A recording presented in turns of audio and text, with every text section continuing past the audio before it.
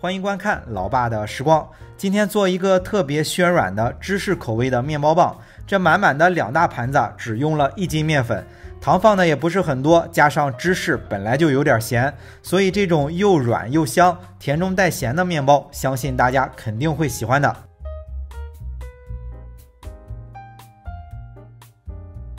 首先咱来和面，准备500克的高筋面粉，加入20克的奶粉，再加入5克的酵母粉，把材料简单的搅拌一下。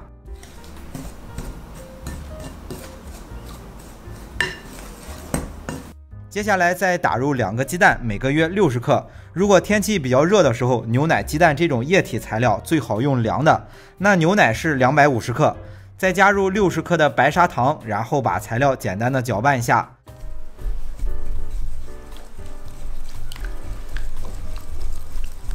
搅拌成絮状之后，再加入30克的黄油，2克的盐。盐和黄油会抑制酵母的生长，大部分的情况下都是最后添加。接下来就把材料揉成一个面团。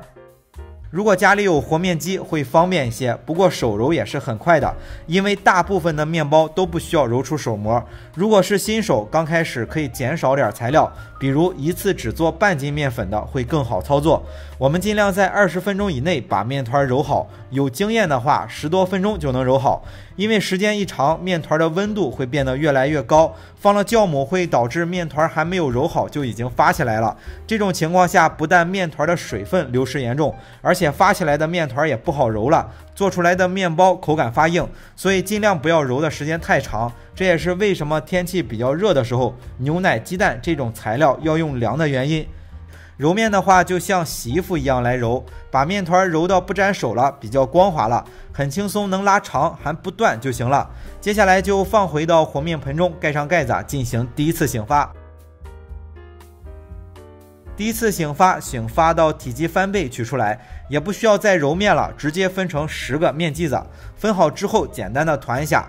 如果是想做带馅的或者是盘花的，分好面剂子之后盖起来，再松弛个10分钟，方便下一步的操作。如果只是简单的做个面包的胚子，就可以直接放在烤盘里进行2次发酵了。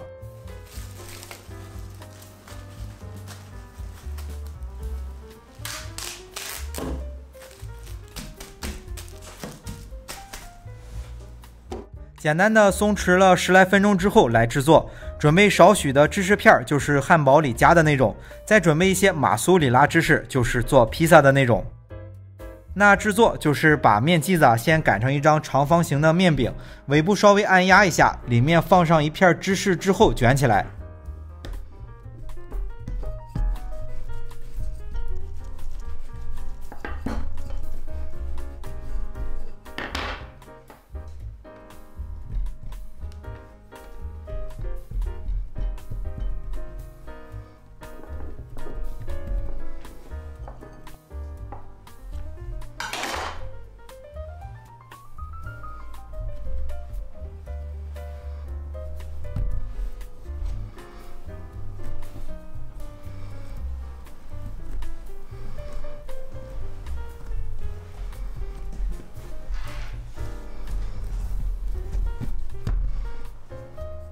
那卷起来之后，再沾上一层马苏里拉芝士，卷成大概20公分长的一根面包的生胚。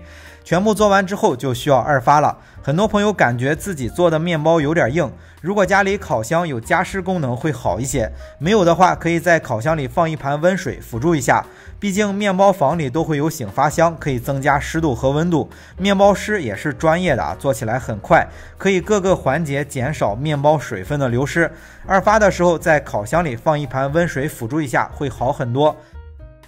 2发是醒发到8分，就是体积膨胀80%左右，取出来烤箱升温。烤箱升温也得需要10多分钟，这个时间段面包还会轻微的醒发，所以稍微留点余地。烤箱的温度设定是以80升的烤箱为例，把烤箱预热到上下都是160度，放在烤箱的中层烤15分钟左右。较小的烤箱实际温度受热会更高，建议烤箱每小时升，温度降低5度。用了1斤面粉就做了10个这样的面包，每个面包相当于只用了50克面粉，所以这款面包是非常暄软的，放的糖也不是很多，加上芝士略微有一点咸，吃起来口感是微咸的。好了，为了方便大家去记视频中所需要的材料，视频下方的备注栏或留言区有文字版的配料，有问题可以在留言区留言。大家如果喜欢老爸做的美食，记得帮忙关注点个赞，谢谢大家。那今天的这期美食到这里也就结束了，也祝大家生活愉快。